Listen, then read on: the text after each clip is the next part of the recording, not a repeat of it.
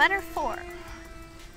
To Mrs. Saville, England, August 15th, 17-something.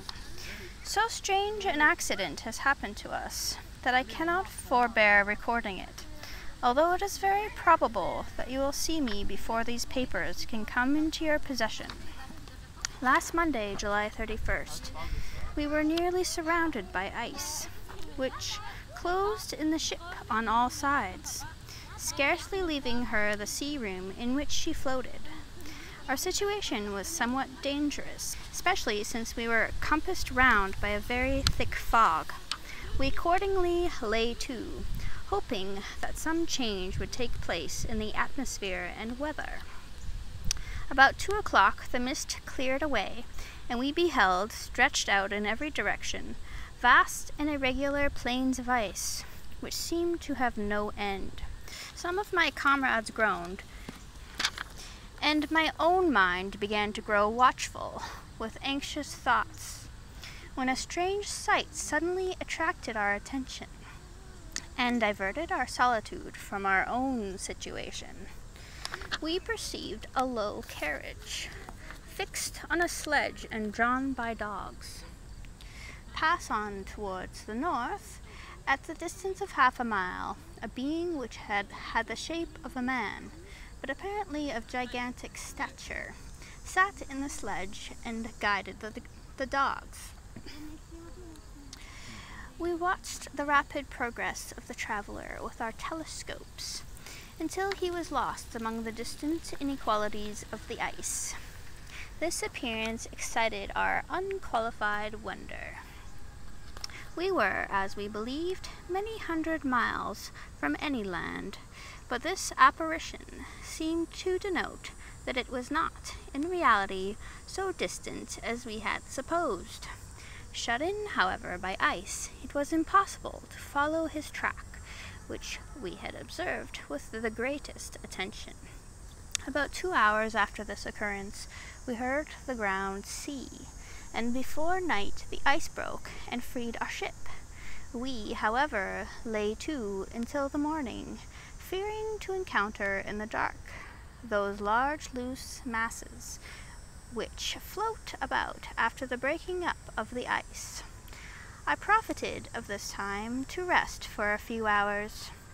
In the morning, however, as soon as it was light, I went upon deck and found all the sailors busy on one side of the vessel, apparently talking to someone in the sea.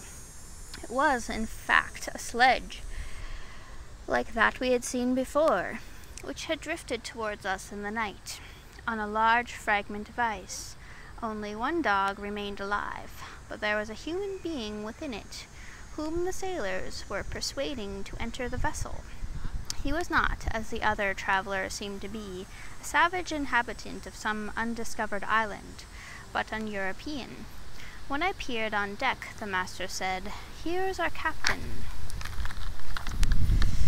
and he will not allow you to perish on the open sea."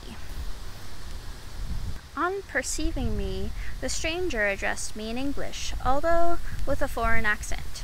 "Before I come on board your vessel," said he, "will you have the kindness to inform me whither are you bound?" You may conceive my astonishment on hearing such a question addressed to me from a man on the brink of destruction, and to whom I should have supposed that my vessel would have been a resource which he would not have exchanged for the most precious wealth the earth can afford. I replied, however, that we were on a voyage of discovery towards the northern pole. Upon hearing this, he appeared satisfied, and consented to come on board. Good God, Margaret, if you had seen the man who thus capitulated for his safety, your surprise would have been boundless. His limbs were nearly frozen, and his body dreadfully emaciated by fatigue and suffering. I never saw a man in so wretched a condition. We attempted to carry him into the cabin, but as soon as he had quitted the fresh air, he fainted. We accordingly brought him back to the deck, and restored him to animation by rubbing him with brandy, forcing him to swallow a small quantity. As soon as he shewed signs of life, we wrapped him up in blankets and placed him near the chimney of the kitchen stove. By slow degrees he recovered, and ate a little soup, which restored him wonderfully. 2 days passed in this manner before he was able to speak, and I often feared that his sufferings had deprived him of understanding. When he had in some measure recovered, I removed him to my own cabin, and attended on him as much as my duty would permit.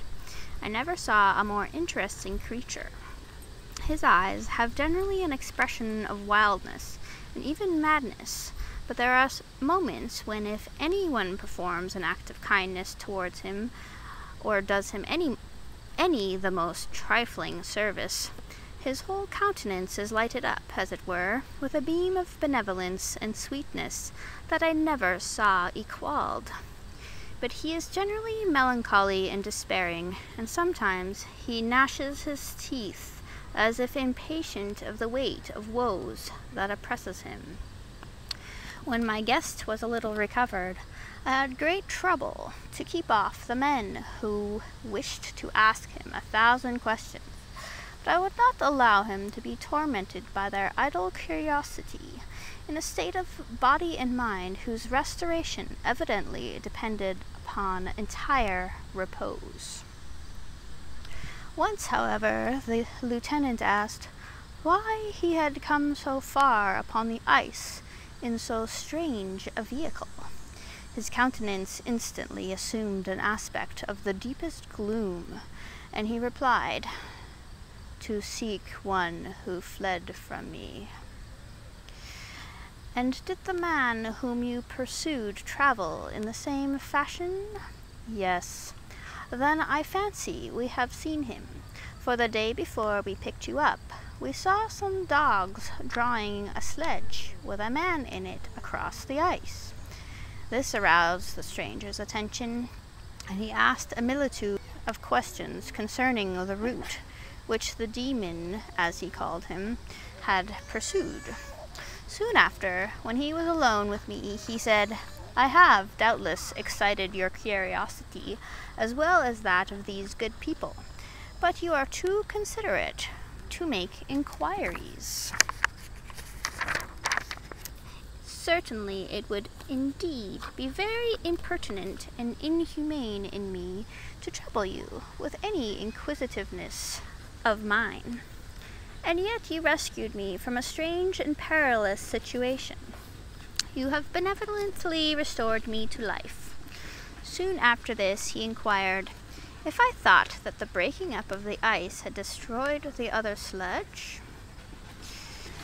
I replied that I could not answer with any degree of certainty, for the ice had not broken until near midnight, and the traveler might have arrived at a place of safety before that time. But of this I could not judge. From this time the stranger seemed very eager to be upon deck, to watch for the sledge which had before appeared. But I have persuaded him to remain in the cabin, for he is far too weak to sustain the rawness of the atmosphere.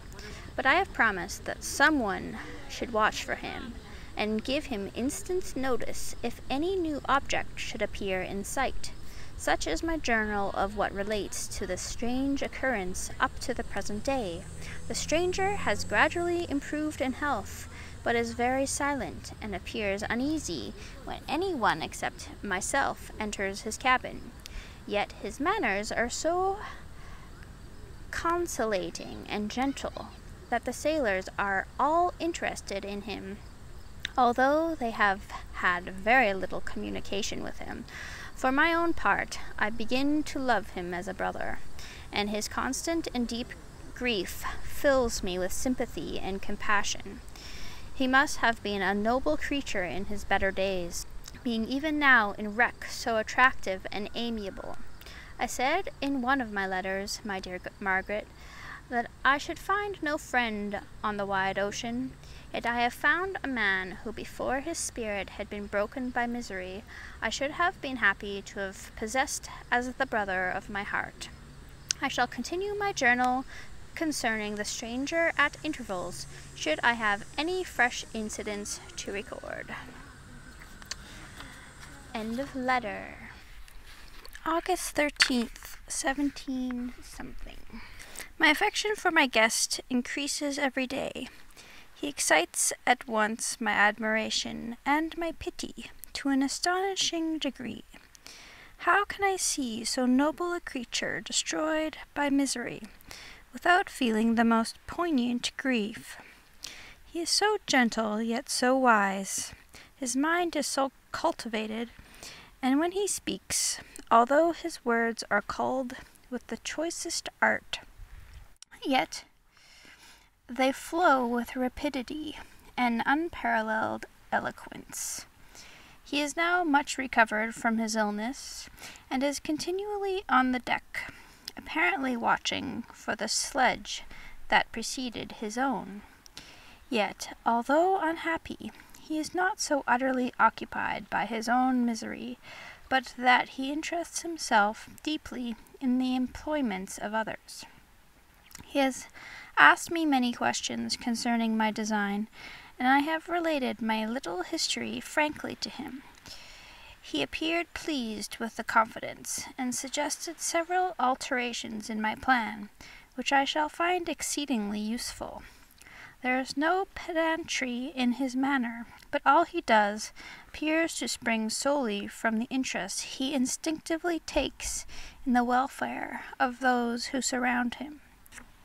He is often overcome by gloom, and then he sits by himself and tries to overcome all that is sullen or unsocial in his humor. These paroxysms pass from him like a cloud from before the sun, though his dejection never leaves him. I have endeavored to win his confidence, and I trust that I have succeeded. One day I mentioned to him the desire I had always felt of finding a friend who might sympathize with me and direct me by his counsel. I said I did not belong to that class of men who are offended by advice. I am self-educated, and perhaps I hardly rely sufficiently upon my own powers. I wish, therefore, that my companion should be wiser and more experienced than myself, to confirm and support me, nor have I believed it impossible to find a true friend. I agree with you, replied the stranger, in believing that friendship is not only a desirable, but a possible acquisition. I once had a friend, the most noble of human creatures, and I am entitled, therefore, to judge respecting friendship. You have hope, and the world before you, and have no cause for despair. But I have lost everything, and cannot begin life anew. As he said this, his countenance became expressive of a calm, settled grief that touched me to the heart, but he was silent and presently retired to his cabin. Even broken in spirit as he is, no one can feel more deeply than he does the beauties of nature. The starry sky, the sea, and every sight afforded by these wonderful regions seem still to have the power of elevating his soul from earth. Such a man has a double existence. He may suffer misery and be overwhelmed by disappointments, yet when he has retired into himself, he will be like a celestial spirit that has a halo around him, within whose circle no grief or folly ventures. Will you laugh at the enthusiasm I express concerning this divine wanderer? If you do, you must have certainly lost that simplicity which was once your charismatic charm. Yet, if you will, smile at the warmth of my expressions, while I find every day new causes for repeating them. August 19th, 17 something. Yesterday the stranger said to me, "You may easily perceive, Captain Walton, that I have suffered a great unparalleled misfortunes. I have determined once that the memory of these evils should die with me, but you have won me to alter my determination. You seek for knowledge and wisdom, as I once did, and I ardently hope that the gratification of your wishes may not be a serpent to sting you, as mine has been.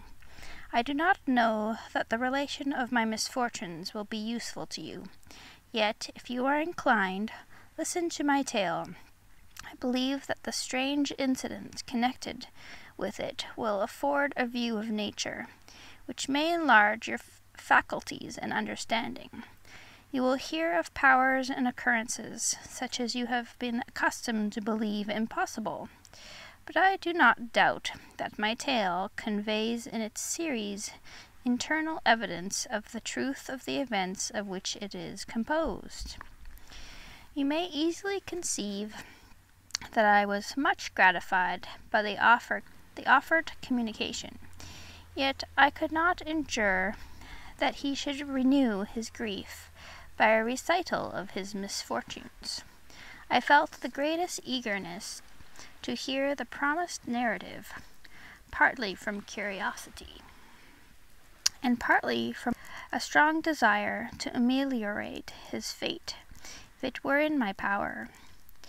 I expressed these feelings in my answer. "I thank you," he replied, "for your sympathy, but it is useless. My fate is nearly fulfilled. I wait but for one event, and then I shall repose in peace.